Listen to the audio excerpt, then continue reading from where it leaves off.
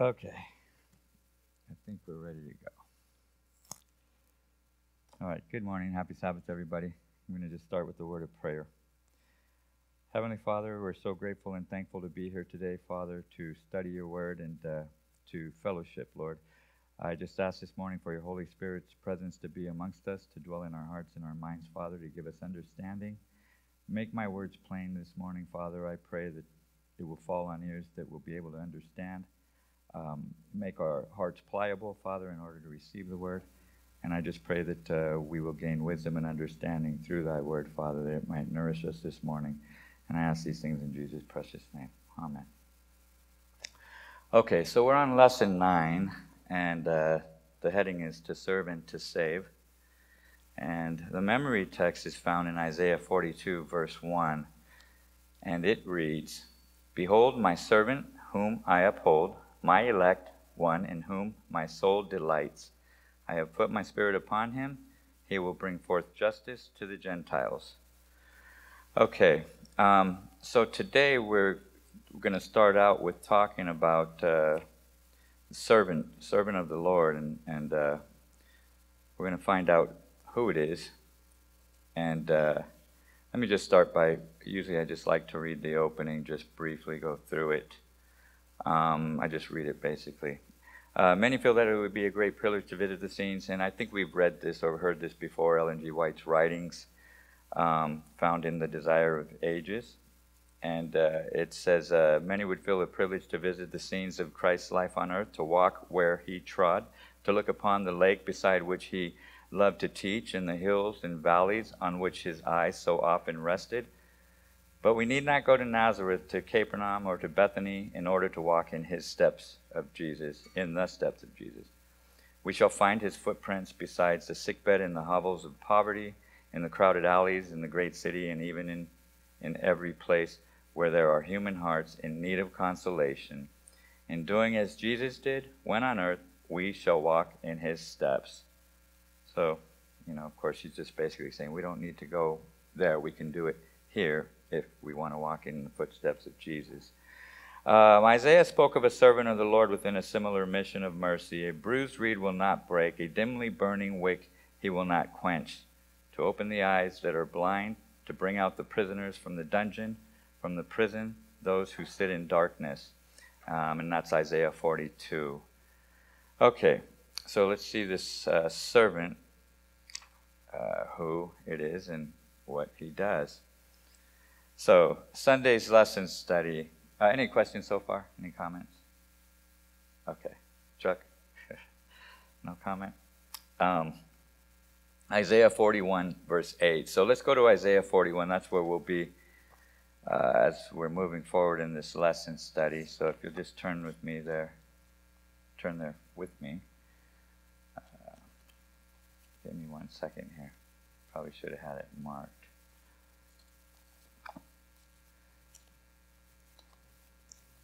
Would somebody like to read 41:8 for me, if you could? 41 verse 8. Isaiah 41 verse 8.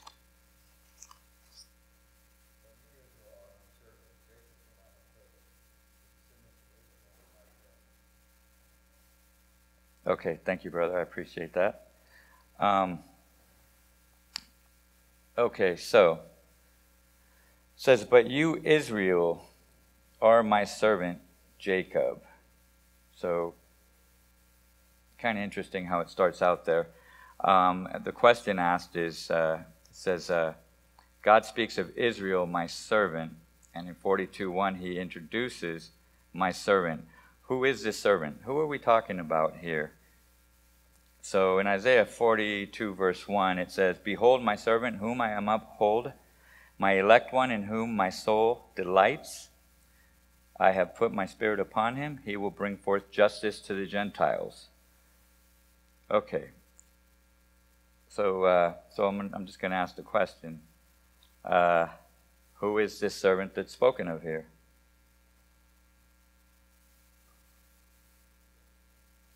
Go ahead, brother.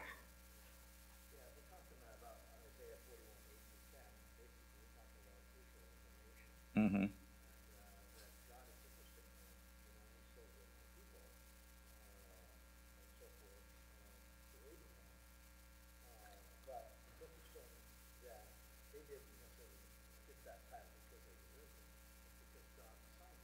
Mm-hmm. Kind of like the Levites.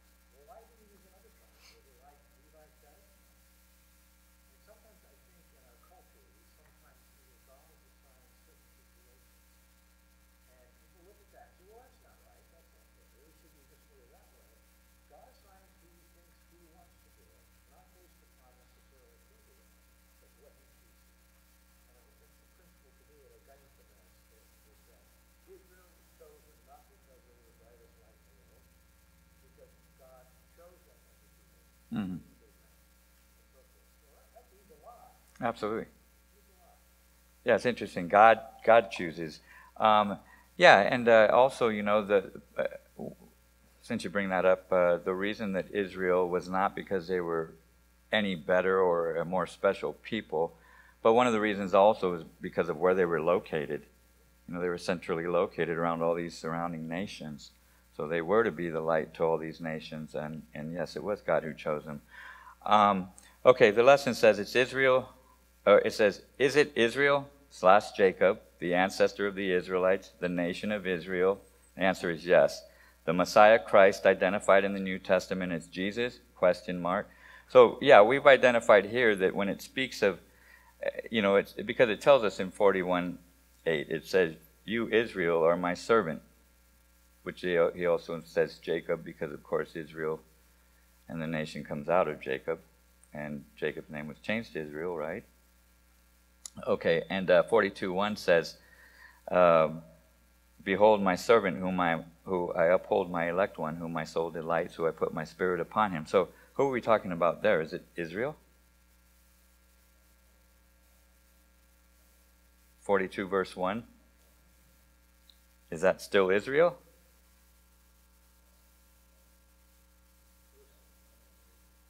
It's an individual. Yes.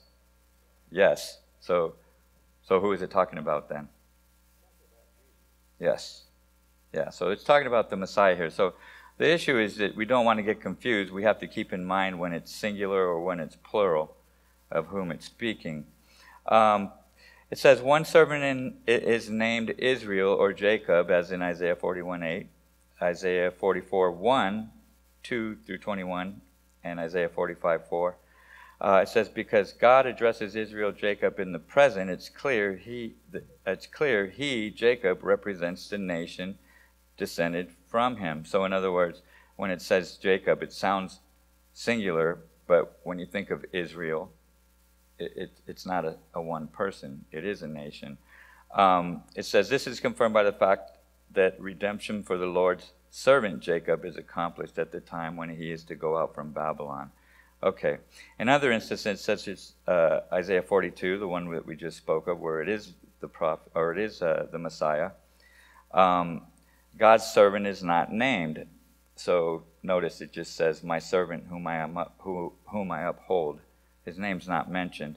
His identity is not immediately apparent. However, Isaiah develops his profile in later passages. It becomes clear that he is an individual who restores the tribes of Jacob to Israel. Okay, so now that we've made that distinction between the two, what is the role of the servant nation?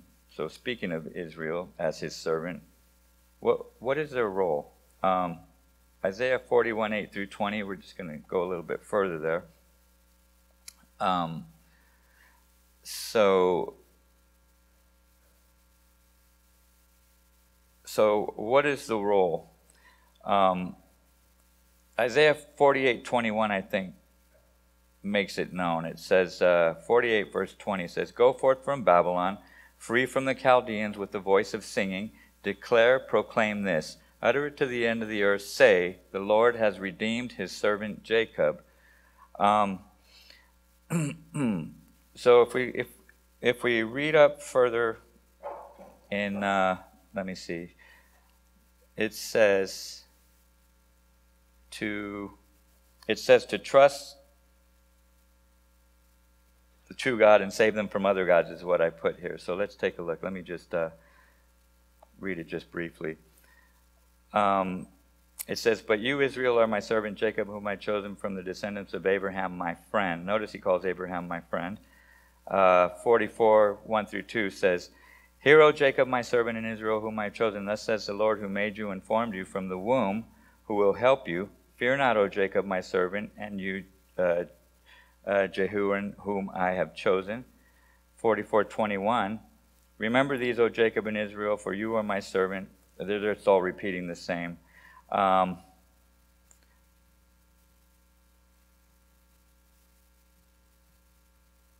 Okay, so I kind of missed it there. I apologize. God assures Israel that the nation is still the servant of the Lord. I have chosen you and not cast you off. Isaiah 41:9. Then God gives to Israel one of the most magnificent promises in the Bible. Do not fear, for I am with you. We're looking in Isaiah 41, verses 9 and past. Do not be afraid, for I am your God. I will strengthen you. I will help you. I will uphold you with my victorious right hand. Isaiah 41:10. Here and in the following verses, one of the basic roles of Israel is to trust the true God to save them. So that's the basic role, right, of Israel. And isn't that the basic role for all of us, basically, right? To trust in the Lord to save us?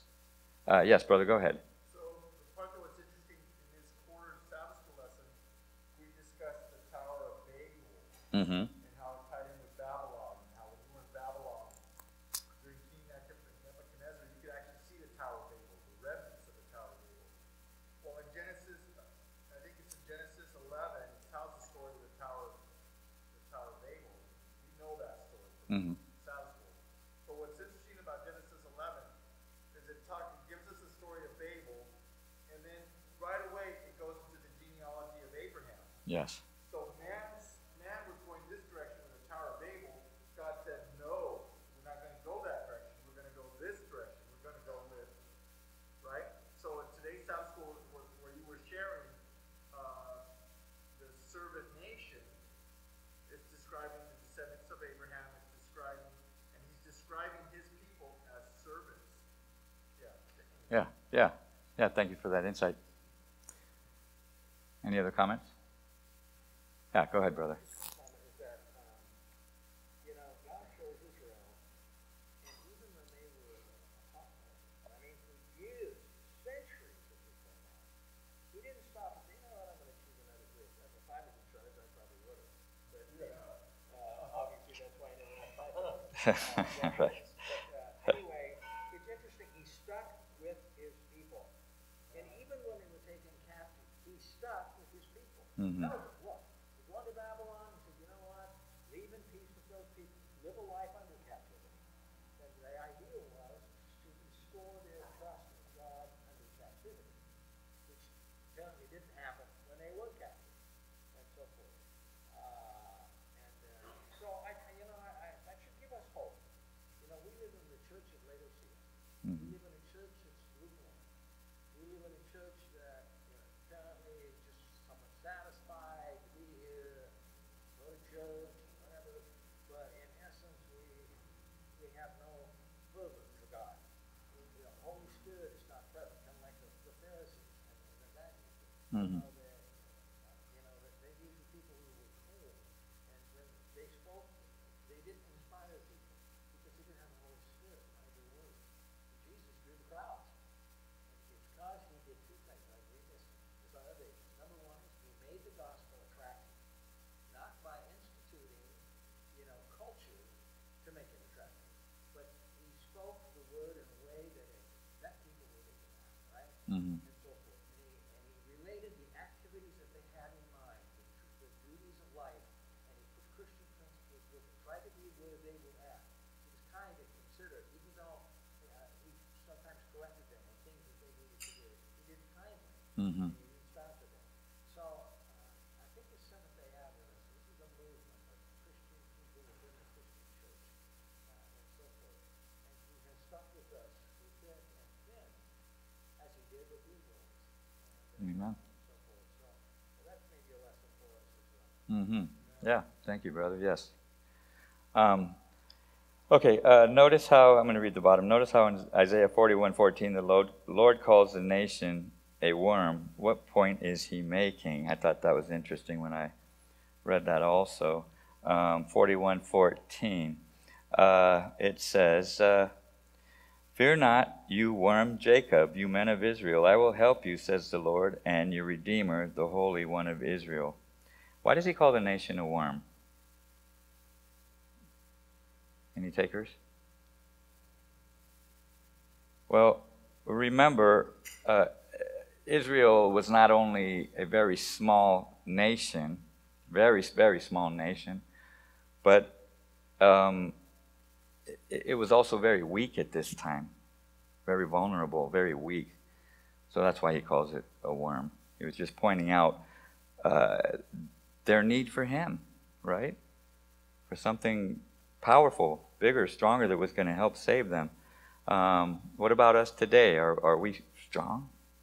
Or are we in the same boat? Go ahead, brother. Try to make a point that might be more applicable to us today. Mm-hmm. Some of the stuff we've been sharing this morning. In my Bible class, my juniors were talking about the mark of the beast right now. Okay. And of course, that's delicate grounds to tread. Absolutely. Be sensitive to various views and whatnot, but you don't want to skirt around the truth. Right. And the truth of the matter is, we're all going to need to receive the mark of the beast or the seal of God. And one of the interesting things is that the mark of the beast you can receive in your forehead or your hand. So we can get the mark of the beast through having faith in that beast power and working it out in our lives through other things we do. Mm-hmm. But the seal of God, you can only acquire that through faith. Nowhere in the Bible does it say we get the seal of God in our hand. That's right. Because we can't work our way to heaven. And Amen. these verses that we're just going through, I mean, look at all these. Fear not, I am with you. Be not dismayed, I am your God. I will strengthen you. I will help you. I will uphold you. Keeps going on and on. I'll be your right hand. You worm, I'm going to help you. It's really painting a picture that in and of ourselves we are desperately lost. Yes, yes, But in Christ we are victorious. yes. That's where the whole kicking comes in. So I think God's dealing with Israel here is a good example for us.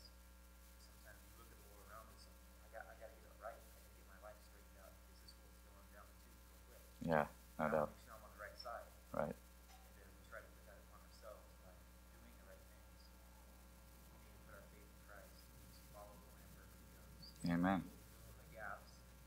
And we fall flat on our face, he'll pick us up, wipe the dust off. Like I tell my kids, and they always laugh. I said, like a good coach, they'll give you a slap on the butt until you get back to me. Right, right. He's there to help us out. So Yeah. it's good to know that he has our back. Amen. Yeah, the one thing that I like about, when I was looking up, when you look at all the different names of God, the name Yahweh, God said, he said, I am, right? He is the only one in the whole universe that is self-sustaining. We are not. This is why we too are weak. We are dependent upon him because he's not dependent upon anything. Everything submits to God and is dependent on God. The whole universe does, right? Okay, yeah, thank you, brother. I appreciate the comment. Okay, so Monday. Let's go to Monday's lesson. Any other comments before we go any further? Okay. Monday's lesson is titled Unnamed Individual Servant. What is the role and character of God's unnamed servant who God chooses and on whom he puts his spirit? So we're going to look at Isaiah 42, verses 1 through 7. I'm going to read through it real quick, and the question that it's asking here, it's showing these characteristics on whom he puts his spirit, and it says choose the best answer combination of answers. So just look for what it says here as I read it and see which ones apply to these 6. Behold my servant whom I uphold, my elect one, my soul delights. I have put my spirit upon him. He will bring forth justice to the Gentiles. He will not cry out, nor raise his voice, nor cause his voice to be heard in the street. A bruised reed will not break, and a smoking flax he will not quench. By the way, that smoking flax is the wick, right, on the lamp. So imagine when it's not lit, it's smoking, okay? It says, A smoking flax he will not quench. He will bring forth justice for truth. He will not fail nor be discouraged till he has established justice on earth, and the coastlands shall wait for his law. Thus saith the Lord God, who created the heavens and stretched them out, who spread forth the earth and that which comes from it, who gives breath to the people on it, and spirit to those who walk on it. I, the Lord, have called you in righteousness, and will hold your hand. I will keep you and give you as a covenant to the people, as a light to the Gentiles, to open blind eyes, to bring out prisoners from the prison, those who sit in darkness from the prison house. Okay, so how many of those did you hear mentioned? All of them, yeah. So the right answer would be all of the above, right? Okay, so how does the role and character of this servant compare with that of the shoot from the stump of Jesse? So if we looked at Isaiah 11, the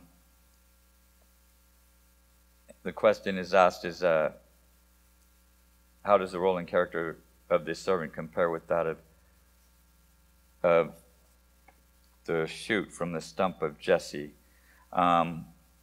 Obviously, we don't have time to go over all of Isaiah 11. I suppose I could read it, but I'm just going to go through because for the sake of time, I'm just going to let the lesson give the understanding of what the question is.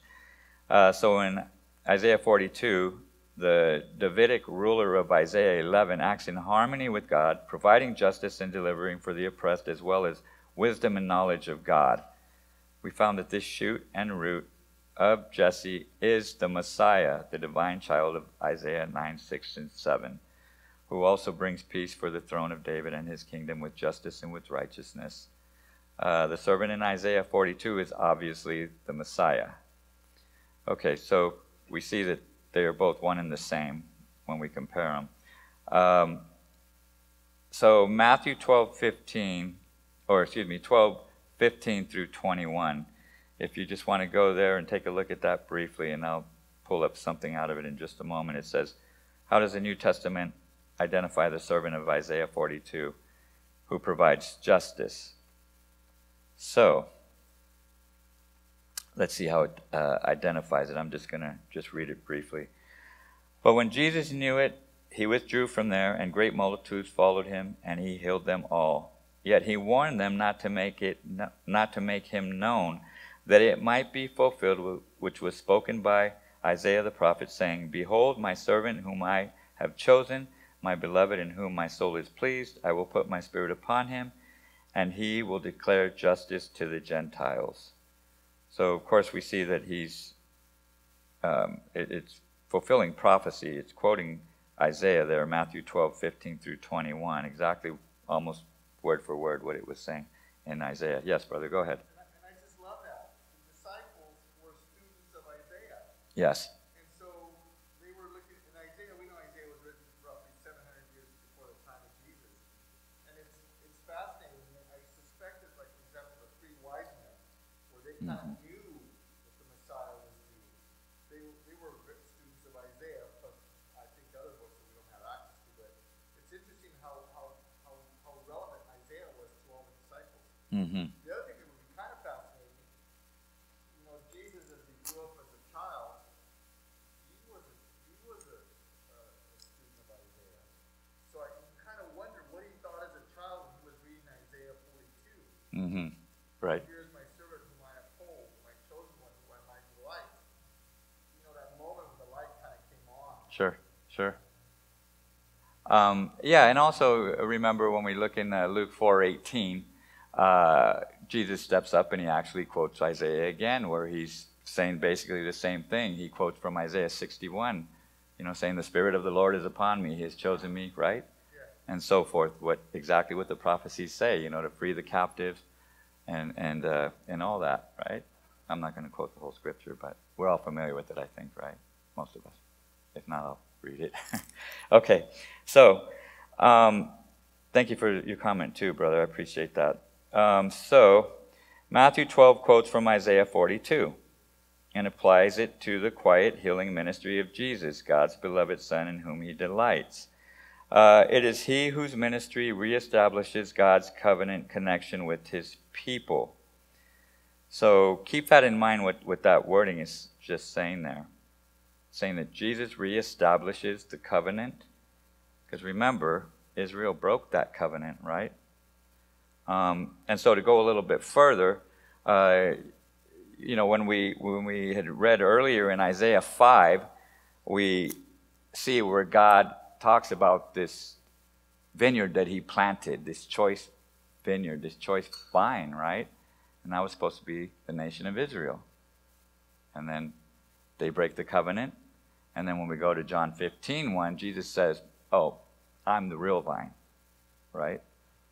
Because he reestablishes that covenant. And that's what it's mentioning and talking about here. Jesus and his disciples gained justice for the people by delivering them from suffering, ignorance of God, and bondage to evil spirits caused by Satan's oppression, Luke 10:19. Then Jesus died to ratify the new covenant, Matthew 26:28, and to gain justice for the world by casting out Satan, the foreigner who had usurped the position of ruler of this world. Okay, so let's move forward. Any more comments?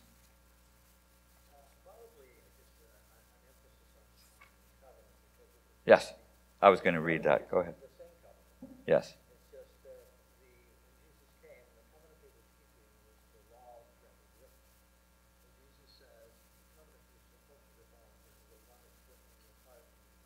Yes. What he was saying is that we need to internalize that law, not externalize it, and so forth. And that's been a problem in the church for many years and years and years. Mm-hmm. Our church, but Christian in general, mm-hmm. and so forth. But the way we respond to God's love because the law will be fulfilled by love, it has to come internal. It has to come from God himself. Mm-hmm. Otherwise, we will have a religion that's hard, judgmental. It's not based upon love. Religion that's based upon no love at all better not have any of it. Now, go ahead. Mm-hmm. Mm-hmm. That's the idea that we talk about.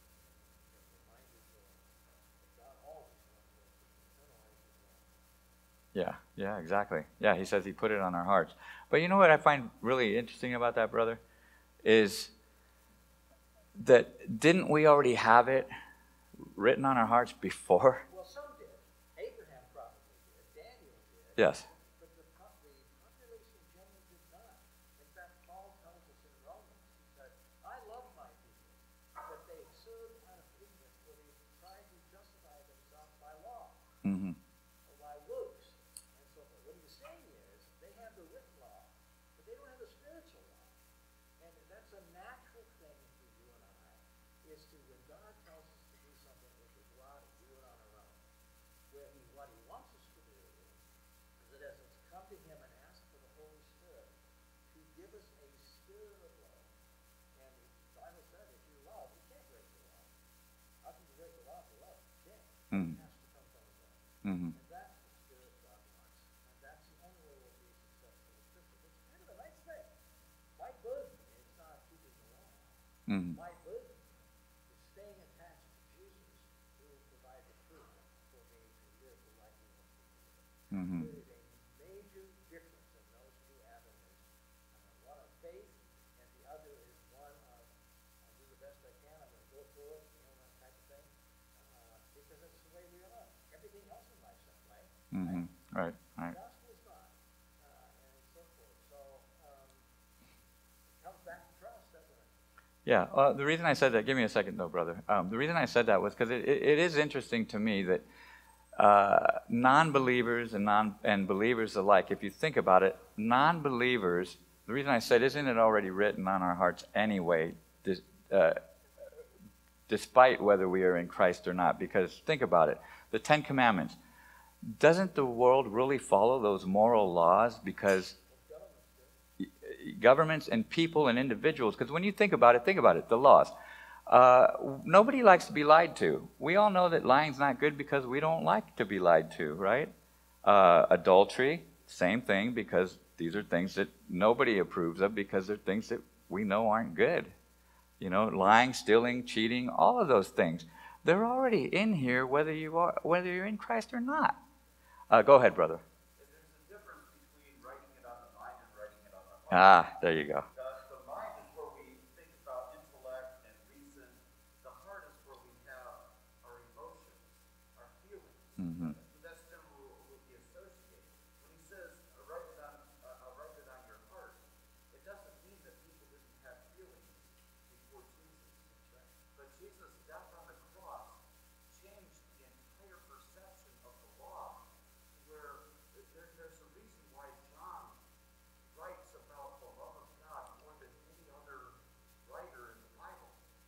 The book, 1 John, has the word love in it more than any other book in the 5 chapters long. Mm-hmm. Okay? The reason is because John is the only disciple that followed Jesus all the way through the trial and the crucifixion, and he was the one that saw what Jesus did for him more than anybody else. Mm-hmm. When we look at the law in the light of the cross, that is no longer a mind issue. It becomes a heart issue. Amen. Yeah. Thank you, brother. Appreciate your comment. Just one more comment on that. Sure. The reason we have dispensationalism is because once dispensationalism there was the Moses and Jesus, that's the time of law. Mm-hmm. That they were saved by outward obedience to God's law. But we, in the Christian era of dispensation, are saved by faith. Mm-hmm. And the thing is, that's a problem. Obviously, with God saves different Mm-hmm. generations.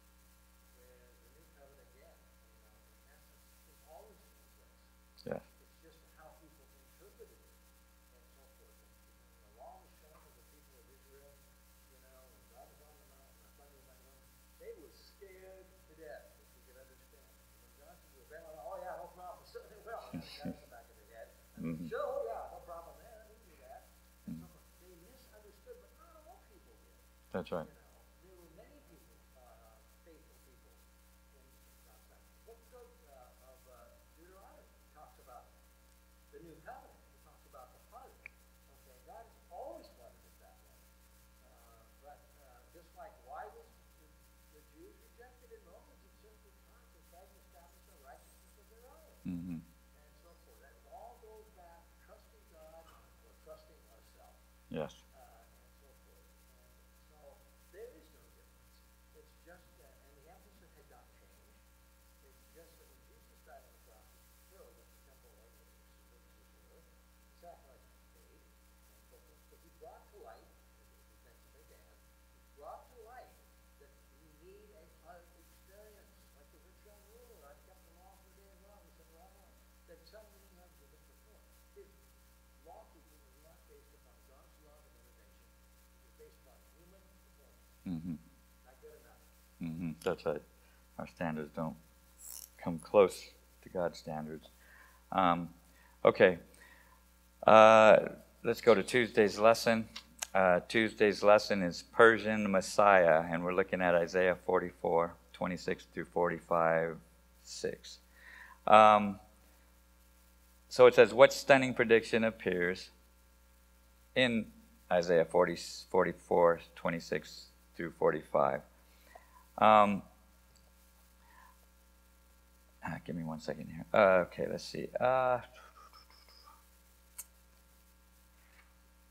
It says, who confirms the word of his covenant and performs the counsel of his messengers, who says to Jerusalem, you shall be inhabited, to the cities of Judah you shall be built, and I will raise up her waste places, who says to the deep, be dry, and I will dry up your rivers, who says of Cyrus, he is my shepherd, and he shall perform all my pleasure, saying to Jerusalem, you shall be built, and to the temple your foundation shall be laid.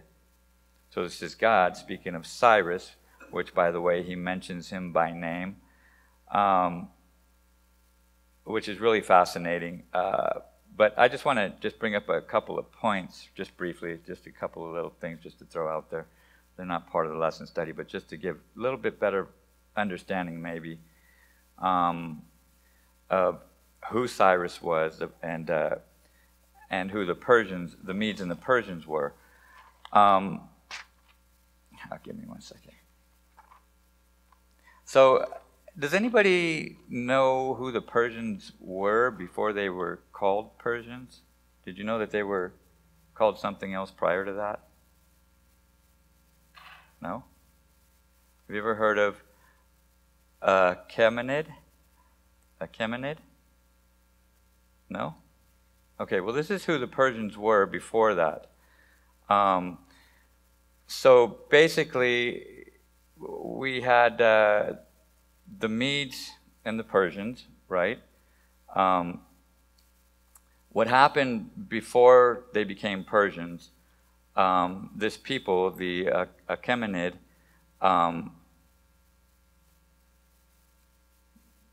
what they were was the Medes were the ones that were in power, that had more power at the time, okay?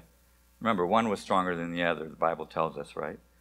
Okay, so beforehand, what had happened was I'm going to mention another one if anybody's ever heard of, and this one you may have heard of, the Scythians. Anybody ever heard of the Scythians?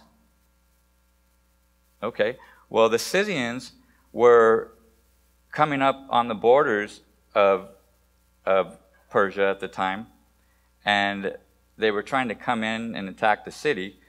And so the Medes end up hiring the Achaemenid. That's a tough one to say. They end up hiring them to watch their bases, okay, their military bases. So they hired them as guards. So prior to being Persians, these people, the Achaemenid, it's a tough one, were hired as guards to help protect the city. And these guards, and the names of them, let me just pull it up just briefly. Just take one more minute here. I'm just going to pull this out because I just thought it was kind of fascinating. Okay, let's see here.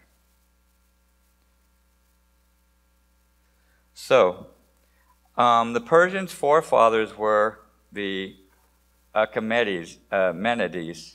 Forefathers, the Kurds' forefathers were Medes. Okay? The Kurds' forefathers were the Medes. So they were Kurds before they were Medes. I'm not even going to say their names, were vassals under the Medes' sovereignty during, I won't mention the time. It says, an invading tribe known as the Scythians came to the east of the kingdom to prevent the Scythians from frequent incursions into their kingdom. The Medes hired the Achaemenids to attend the base as pars, meaning guards. That was the name translated. These were guards, whose duty was peristin, or protection. The word pars is the singular for Parsian, or as known today as the Persians. So that's where the Persians actually got their names, was from this word being guards. So I just thought that was interesting. I just wanted to throw that out there for a minute. So we see Cyrus here mentioned in the Bible by name. It's very rare that God ever mentions anybody by name, right? This is one of the very few instances. It says that Cyrus by name described his activities. He did come from the north and the east of Babylon and conquered in 539 BC. He did serve God by releasing the Jews from their Babylonian exile, and he did authorize the rebuilding of the temple in Jerusalem. So, he was known as a Messiah. Okay? He was called a Messiah. Well, he was mentioned. And why is he called a Messiah?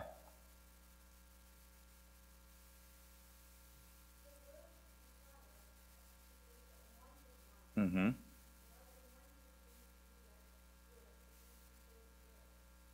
Yes. Yes, yes. So it means anointed. But what does he do? You know, I just read it. Let me just read the scripture. Isaiah 41, verse 27. 41, verse 27. It says, I'm going to back up.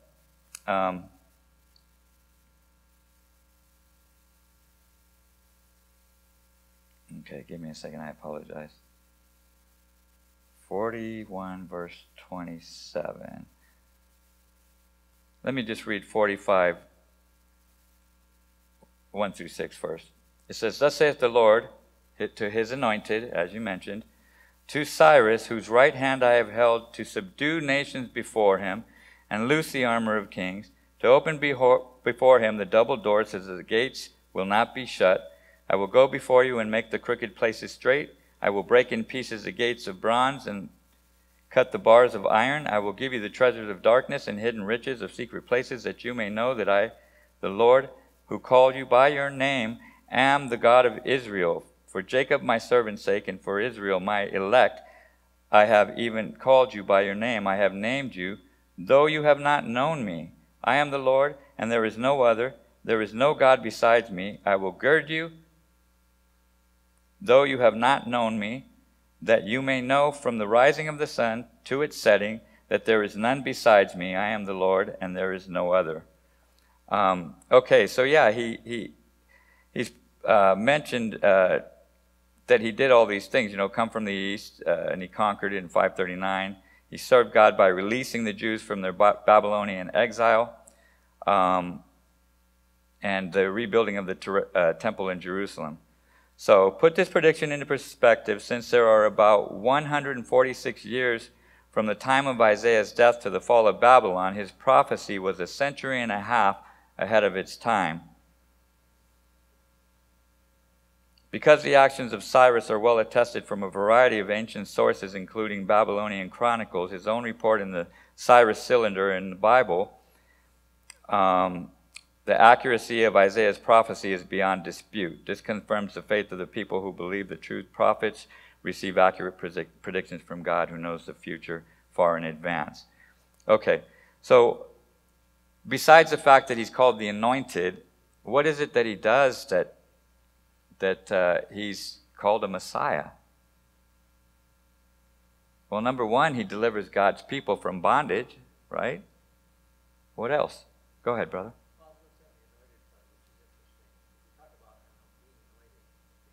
Mm-hmm. Priests were anointed, prophets were anointed. Yes. Because they had a certain responsibility, a set of ideals that God wanted them to accomplish. When you look at Cyrus, who was a heathen, and so forth, and God calls him to anoint him. So why? Because he assigned him. He did better than most of the kings of Judea or Israel.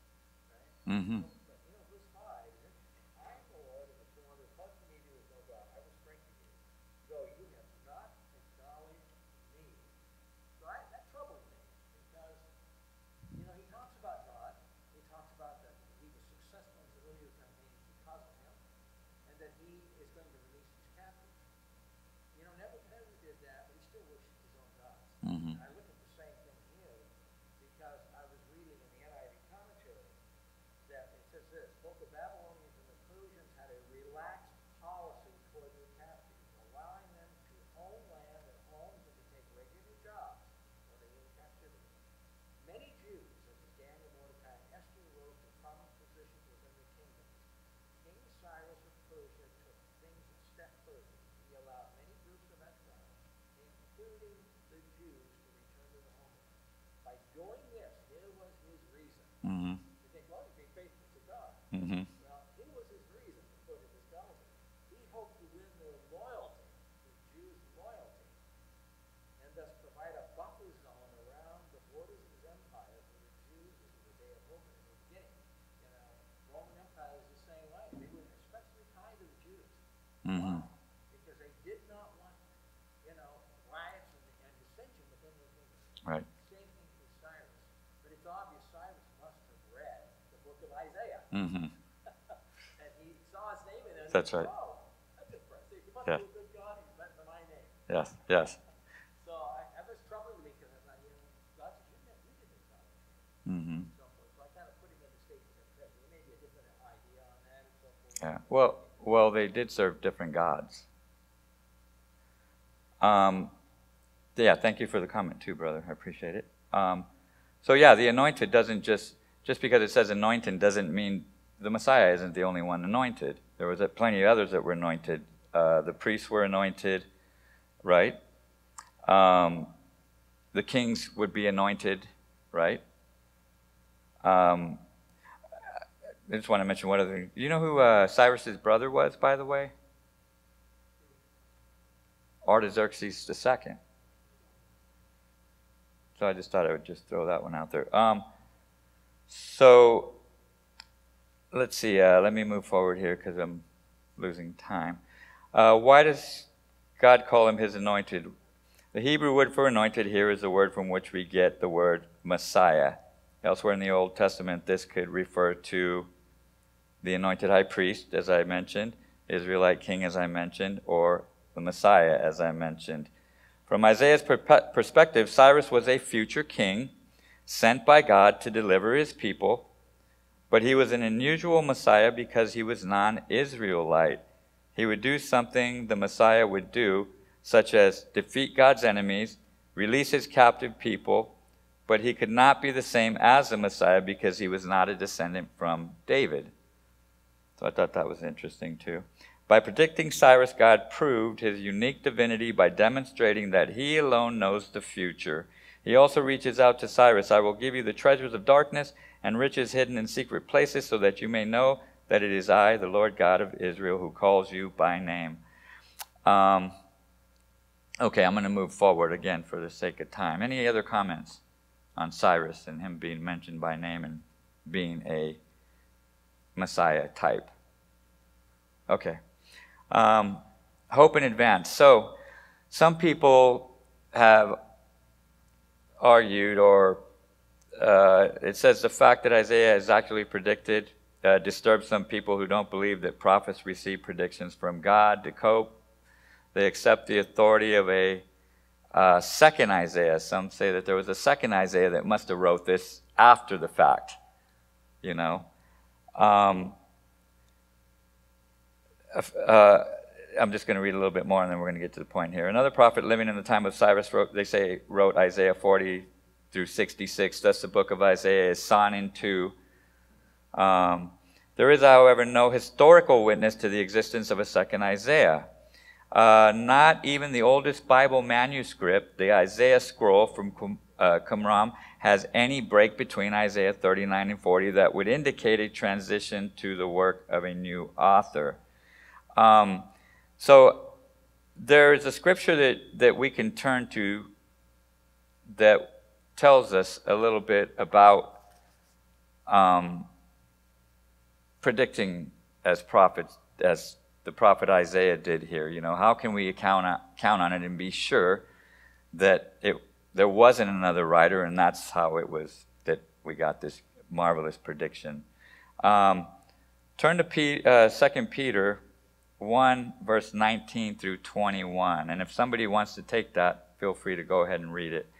2 Peter 1, 19 through 21.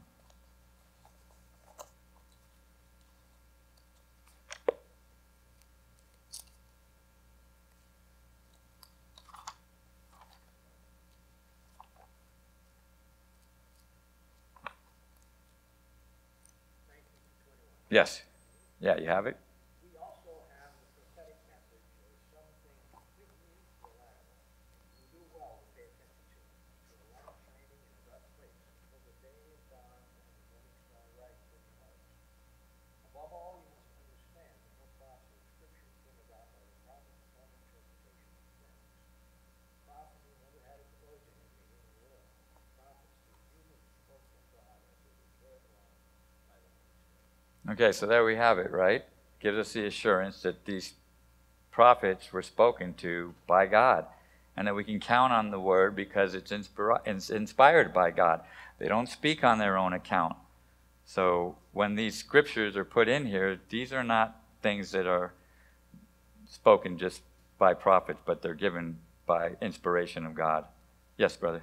Yeah, that kind of alludes to something that the way they write it here, it's just semantics, but Mm-hmm.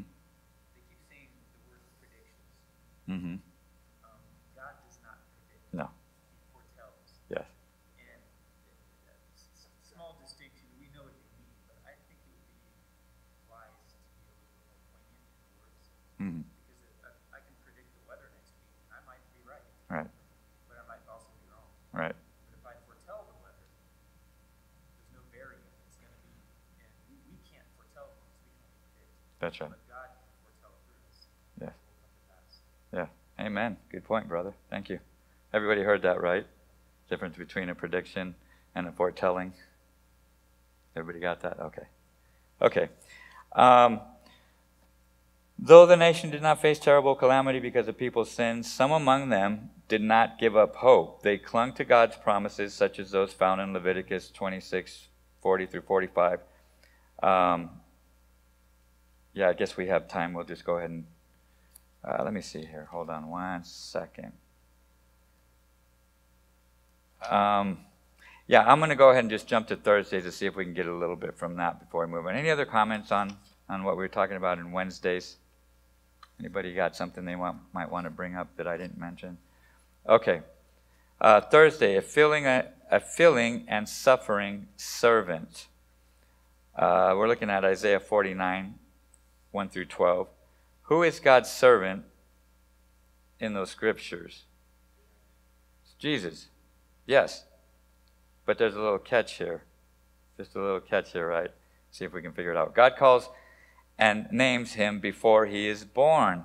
The Bible says we know that the Spirit comes to Mary and she tells him or her that she's going to have a child and that his name will be called Jesus, right?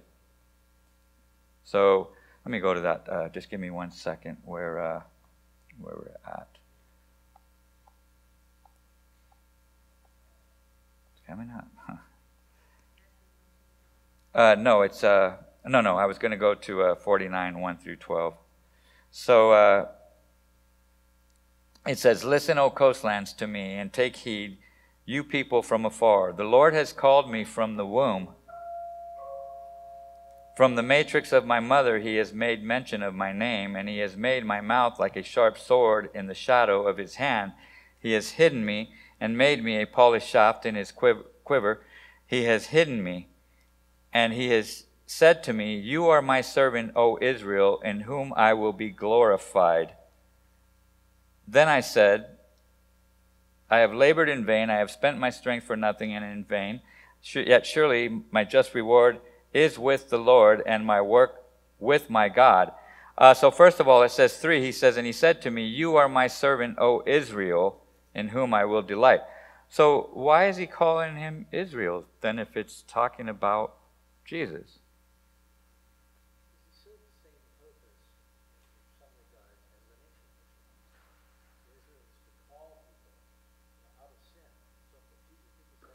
Mm-hmm.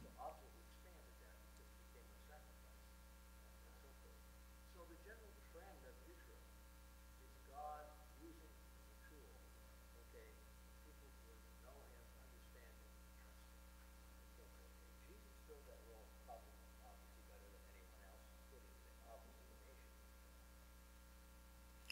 Yeah, okay. What about the idea that, once again, remember as I mentioned earlier, Jesus in John 15:1 says, I am the true vine. So wouldn't that be him being Israel? Yeah. Yeah. So it's basically that's what it's doing. It's changing up and it's just, he's calling himself the one, basically saying, well, because you failed the covenant, when I'm the one who's going to bring in the new covenant and ratify it. And so now I am the vine, or Israel. Amen. Let me just finish up because we're out of time. I'm just going to read the summary here. I would like to have read the rest of that scripture there, but I don't think we have enough time. Deliverance requires a deliverer. God's servant nation would be delivered by 2 deliveries. Cyrus, who would set the captives free from Babylonian exile, and an unnamed servant whose identity as the Messiah is progressively revealed. This servant would restore justice and bring the community of saviors back to God. Amen. Okay, so I'm just going to close with the prayer for us, and we'll just finish up there. Heavenly Father, Lord, we're thankful for the opportunity, Lord, to be able to study Isaiah, Father, that we might be able to go a little bit more in depth to get a little bit better understanding of the message that you're trying to deliver to us today, Father. We just ask that we just listen to the messages and the warnings given by Isaiah, Father, and that we heed them, Father. And we just ask today that what we learn as spoken also in the scriptures, that we would not just be doers of the word, Father, or hearers of the word, excuse me, but that we would be doers of the word, Father. Make us doers, Father. And as we go out today, make us your people, Father, I pray. Bless us in the rest of our services, our worship services today, Father, and bless our speakers, I pray. And I ask these things in Jesus' precious name. Amen.